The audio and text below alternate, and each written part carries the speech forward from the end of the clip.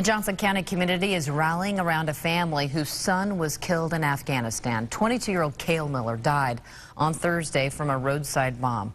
Zach Tecklenburg spoke with his family, who said Miller had a hard time deciding what to do with his life until he found the Army. There's a lot of conflicting emotion for the family of Private First Class Cale Miller. Sadness, there's a lot of anger, despair, but also a great sense of pride. Miller was just over a month into his first deployment to Afghanistan. Driving a combat vehicle, Miller hit a roadside bomb on Thursday, flipping the vehicle, trapping him inside.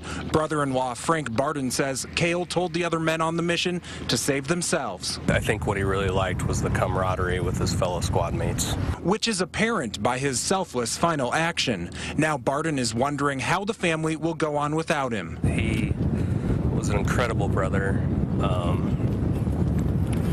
to my wife, an incredible son.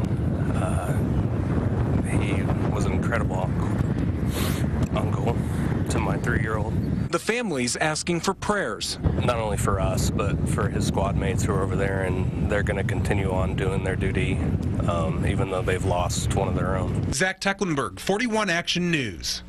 Miller served with a unit out of Washington State. The family has not announced funeral arrangements.